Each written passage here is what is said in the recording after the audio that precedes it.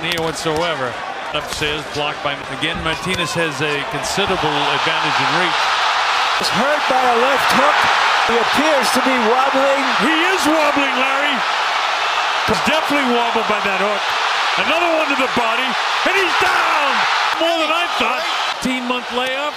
He got hit again, and down he goes for the second time. Standing 8. With 40 seconds, and down he goes again. Legs are totally shot.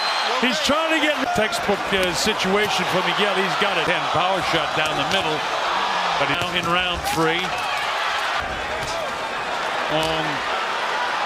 There, which all that power comes. I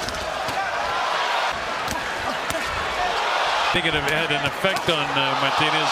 Good credit. I mean, I know. oh, straight left hand. 8 count anyway. They got him 6, 7, and 8. The fight is over. We have a new middleweight